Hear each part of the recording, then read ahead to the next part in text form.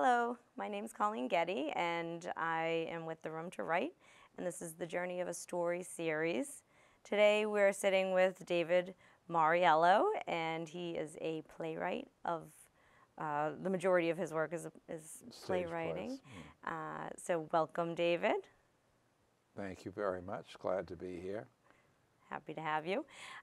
So we'll start out by maybe painting a picture for the audience of looking at you writing, and what does that look like, and sort of fill us in on what we're looking at when you're sitting and writing or standing and writing or walking and writing. Well, I usually write after a long period of thinking about what I want to write.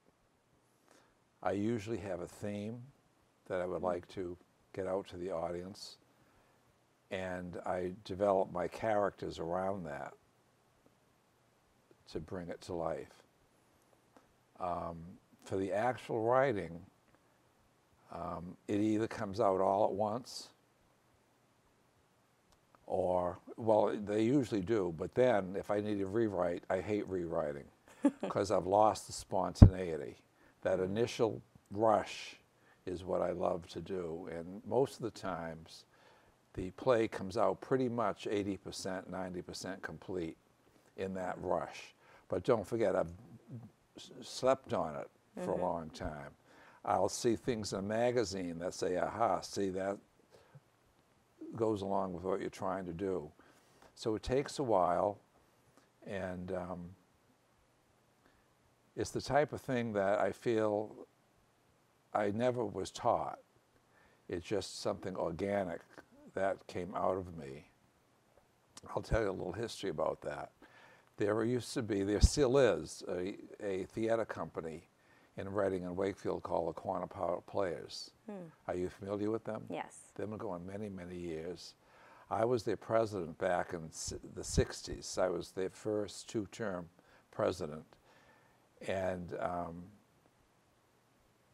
I wanted to get into the Quantum Power Players because I heard so much about them, and I wanted to act. I wanted to be an actor.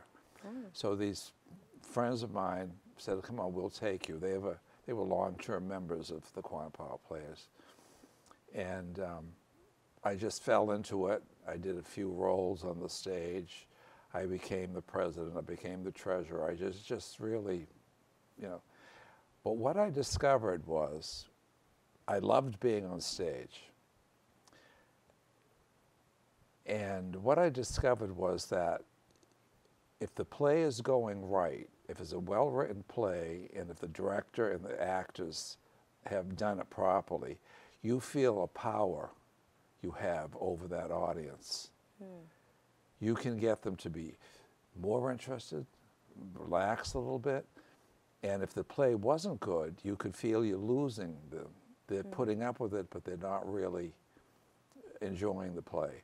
So that's what got me in the idea of writing my own plays. All right, well, I'm going to stop you there because I have a couple of questions for you. Yeah. So the first thing that I'm wondering about when you're talking about your process and how you sort of, you know, percolate your ideas and then they all come out,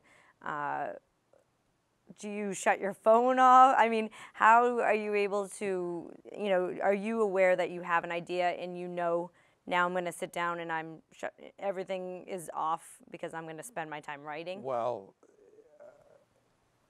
I lived alone. I had my own apartment in Boston. That's where I did a lot of my work. And I lived in Stoneham and had my business there, but I was able to also write without interference. But all I can say is it just spilled out. I can think of at least 3 of my plays that they kind of wrote themselves. The actors, the characters were there. They spoke what they were supposed to speak, and I said, wow, where is this coming from? Right. Yeah. And so what does the mechanics of that look like? So are you just writing things as they come rapidly. out? I'm typing rapidly, first on a regular typewriter, because I fought computers for quite a while, but then to a computer. And I'd say I'd pretty much write the whole play in one fell swoop. So when you're doing your when everything's coming out and you're writing everything, what does that look like format-wise and mechanical-wise? It's pretty messy format-wise, because I don't take time to do all the stops and so forth. But then I do get around to doing that. And what I would advise a writer to do is at that stage, he should get some friends or actors and sit around a table and read the play out loud. And that will key him to where the play works and where it doesn't. And you will know when it doesn't work as you have these people read it. Now, you may disagree with them,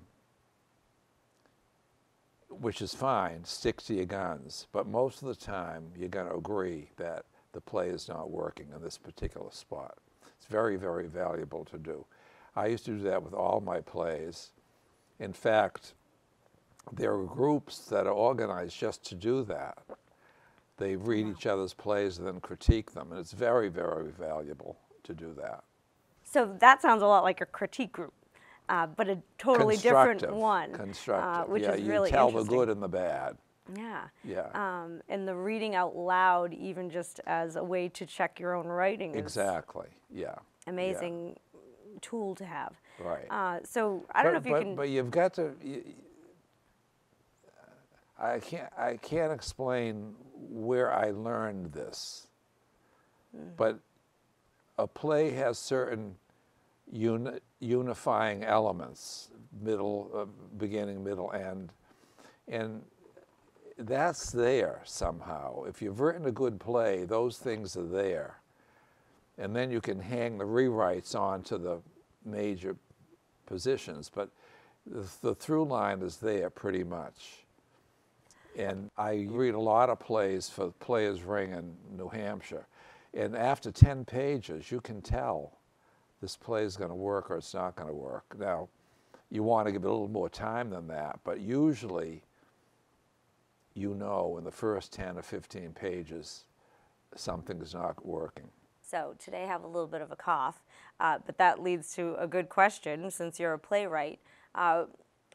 What do you do as the writer of a play when what's happening up on stage might not sync up exactly with what you wrote?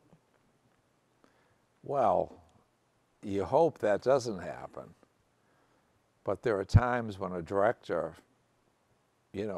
decides on his own to do something, and it's really a no-no. He should get permission from the author. Yeah.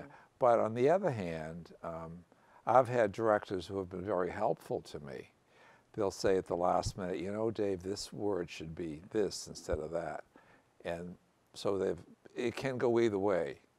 But most of them are very courteous, and they don't pull any fast ones. Yeah. So when you're writing and everything's sort of coming to you, are you distinguishing like dialogue with quotes? Is it just coming out in one big paragraph, or how is that? What's that whole process? Well, I kind of imagine the characters talking to themselves, and then I put it down on paper. And the most important thing is you want dialogue to be alive. You don't want it to read like a novel.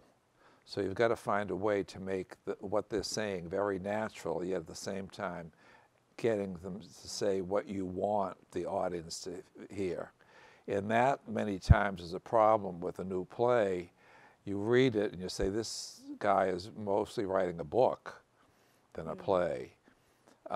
One of the examples I use if I'm talking to someone who's just learning to write a play is, imagine a novel as a football field.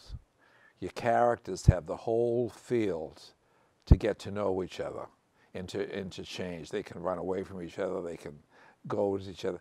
But in playwriting, think of it as a boxing. They're in this ring, and their hands are almost tied together, and they've got to socialize. And that's a lot different than having that whole wide range of narrative that you would have in the football field. So if you can hone it down to these really lively back and forths, the audience will really get interested in it. And so when you're thinking about how you said you don't know where writing came from in your life, basically. Do you Right. remember watching a play or a movie or, Well, I think what helped me, and I throw this out to anyone, I read a lot as a child. I would sit next to the stove. We were very poor and, would have a wood-burning stove. And I'd sit there with my cat on the lap, and I would read Bambi. Not the Disney Bambi, the real novel. There's a novel. No. Oh, yes, it's a famous novel by a German writer. And I would read books that were maybe a little older than what I should be writing. But first of all, get some young person that you're interested in, get them to read. And get them to read adult books. I don't mean dirty adult books, but the classics, Jane Eyre, Pulitzer Prize winners, Gone with the Wind, Moby Dick. Get them to really stretch their muscles. And then, if you can get them involved with like the theater group, that's another way of growing. If you're in a play, you learn the part, the director coaches you, and then in front of an audience is that really pressure when that curtain goes up. But it's all a learning skill that I say is really, really very healthy. And I began writing short plays, and we produced them in little coffee houses. There was a time when the North End of Boston had some nice little coffee houses, and they'd allow you to do a play. Really? And I did that. I produced my first play in Cambridge in, I think, around 1983. And you produced it yourself? Yeah. I tried to get some theater companies to do it, and they said, well, we will, or we won't, we will. So I finally says, I'm going to hire the theater, hire publicity men and women, hire the director, get the actors, and we did it. And it was a big hit, very big hit. And what was that called? But mostly because it's raining. Oh. A funny title, but it has a meaning because these people meet in the middle of a rainstorm, which they never would have met if it hadn't been raining. So, yeah. And that was in Cambridge, did you say? We did it in Cambridge, and then it went on to be done in small theaters in New York, little black boxes. They sat 40 people, 50 people. And that got done maybe 5 or 6 times. Oh, wow. And I made a little bit of money. Really? Not much. That's unheard of in the writing world. I know, that's true. And so we talked a little bit beforehand about this, and I'd love for you to talk a little bit more now about the reality of money and writing, and those two don't necessarily always go together. It doesn't go together. In your life, you started out with a regular day job, and now you're sort of finding your way back to writing more. Right, and I can produce my own plays now, which I couldn't have done then, although I'll never know if then a producer might have saw my work and produced it. So I gambled, and I'm where I'm at now, and we'll see what happens. With a roof over your head, right? Right, a roof over my head, and able to produce my second movie. Wow. And give these talented actors a job. It doesn't pay a lot of money, but it's something. And what are those two? Are those plays that became movies? they are plays that were made into a movie, but here's the distinction. Many times when someone does a play as a movie, they open it up. Do you know what that means? Okay. If in the stage play there was a car accident, they talked about it on the stage. In a movie, they open it up and they show. I didn't want to do that. I said, let's make a movie, but stick very closely to what the author wrote. And I have this director who agreed with me that it can be done. And what we do is We produce the play in a sound stage like this, but instead of the camera just sitting out front like an audience, the camera is up on the stage with the actors, and they do close-ups, they do from up above. We made it snow, we made it rain. Now the audiences know this is all on stage, but it's still very cinematic. And you've stuck to the very words of the author. So Wow. this is the second one we're doing, and hopefully I'd like to see it become a regular business, because many plays will never see the light of day because it's so expensive to do a play. And nowadays, theaters are looking for plays that have a name. Very hard to break in. So. And do you always do yours at the same theater, or? Well, the first one we did cost a tremendous amount of money. And we've learned a lot since then. We hired a soundstage that was so big you could land an airplane in it. And we had dressing rooms. We had a full-time maid who cooked for 30 people. Wow. We put the 30 people up in local hotels. Cost an arm and a leg. Now we're down to this very special camera. We're picking and choosing what we do. We have this very small, I'd say about a third of this. And we're going to see how it looks. Wow. Yeah, I think it's going to look very good. The first one came out beautifully.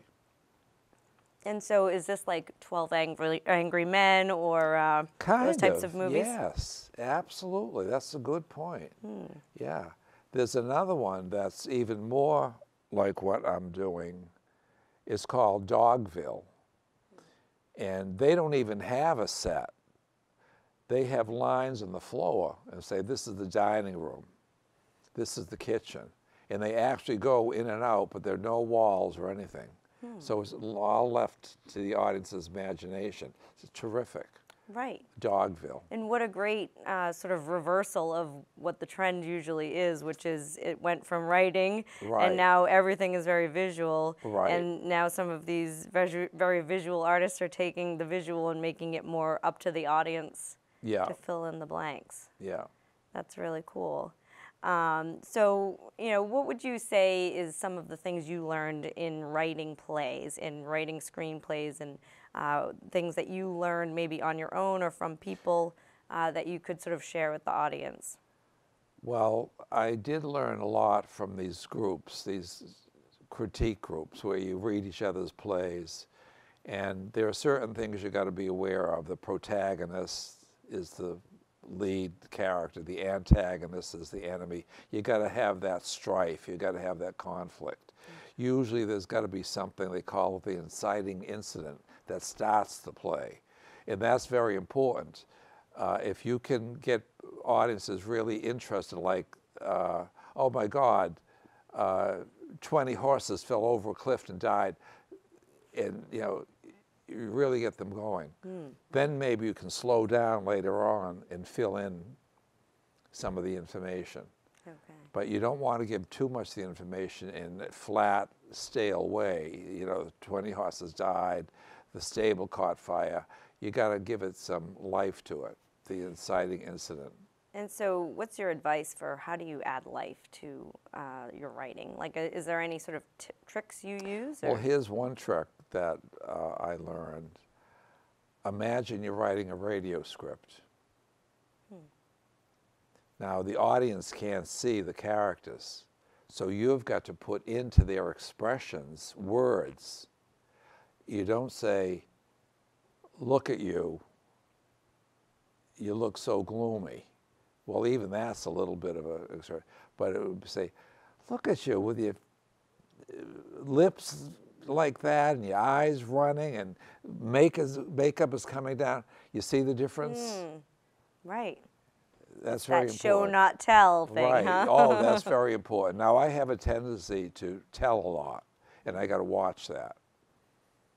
And so does that get caught in those groups, or do you catch that on your own at this point? Mostly in the groups, Yeah.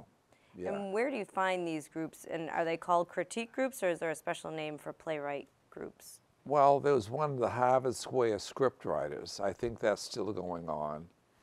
And I'm sure you can look it up on the web. And then there's a group called Playwrights Platform. in Boston where they do new plays and critique each other's work. And they have a festival every year, so you have a chance of actually seeing your play done. Now, the Players' Ring in Portsmouth was formed to do new plays.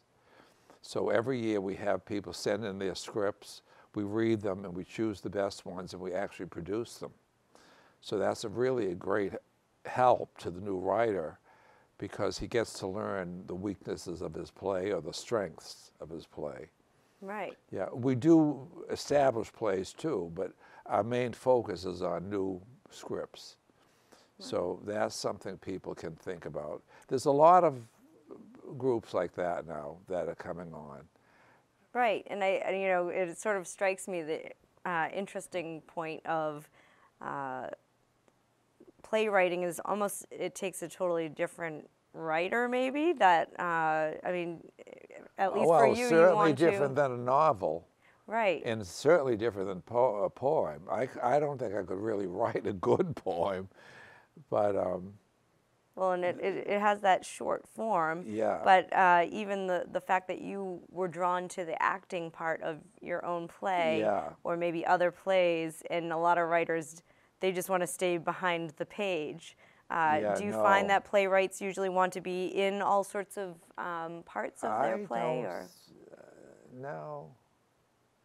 I've never wanted to be in one of my plays. So you don't want to be in your own play? No. Okay. Because you had mentioned you wanted to be an actor. Yeah. But that was a while ago when I first started out. I wanted to be an actor.